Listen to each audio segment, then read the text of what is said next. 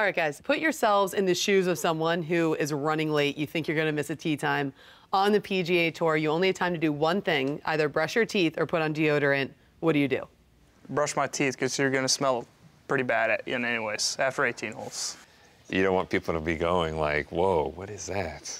So you're going? I'd probably deodorant, yeah. Deodorant, I would go right. deodorant, yeah.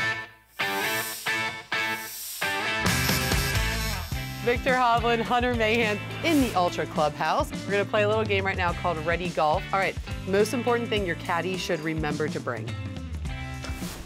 Umbrella. Umbrella. Water. Water.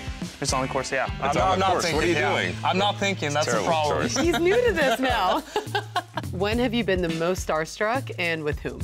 It was Michael Jordan at the President's Cup when we got to play with him. You know, he was there all week for us, and it was great. But he's seriously the most intense human being I've ever been around. And the competition was so, you know, it's intense, but he made it even more intense. I gave, you know, Camilo a putt, and he's yelling at me to not give him the putt. And I'm like, Michael Jordan's yelling at me right now. This is awesome and terrifying at the same time. That's really cool. So MJ, understandable. What about you? Biggest starstruck moment? I played the Junior Invitational at Sage Valley 4 years ago, and Tiger was there. And yeah, so naturally I was pretty starstruck when he came there. All right, now the last text message you sent, what was it? Well, that's pretty funny. It was to my trainer this week, a tie, and it just says ladies locker room with a question mark. Out of context. Totally, like if I just said that, everyone's like, what's going on? So I actually sent it's a picture, and the caption is off to a great start. And it's actually a picture of this sweater. I grabbed it just right out of the box this morning, and I had a bad time, so I just kind of ripped it off. Who makes the sweater? You can see a couple holes. Oh boy. So yeah, it's just mind. basically a picture of those holes. All right, so time for two truths and a lie. We'll start with Hunter. Hunter, you're gonna tell Viktor 3 things. 2 of them are truth, 1 of them's a lie, and Viktor has to guess which one is a lie. Okay. I was born in Orange, California. I love to cook, and I have 4 children. Gosh, I don't know if you've had 4 or 3. See, I know.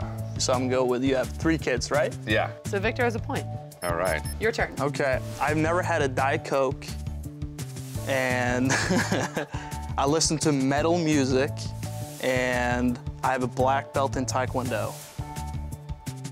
No way you have a black belt in Taekwondo. You tell me. I believe you listen to metal music, actually.